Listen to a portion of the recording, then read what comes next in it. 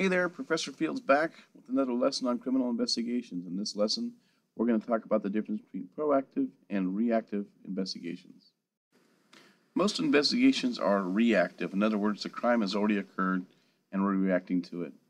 This usually starts with step one of discovery of the crime and the police response.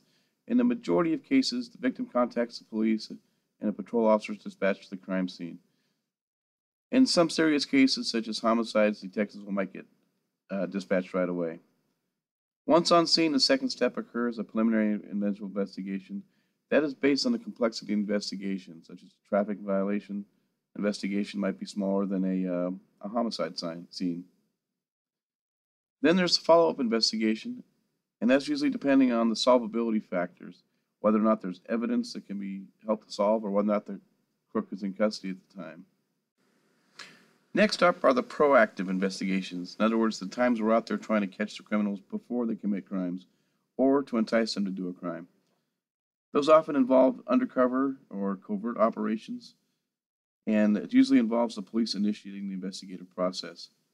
This has become effective in combating certain crimes such as prostitution and drug dealings.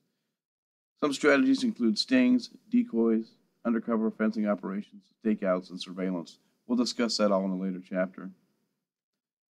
In a decoy operation, an undercover officer often attempts to attract a criminal by presenting an opportunity for the offender to commit a crime.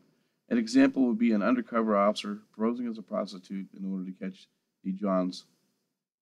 One concern you have in undercover investigations is entrapment, and we'll discuss entrapment in depth in another section. Now back to the lesson.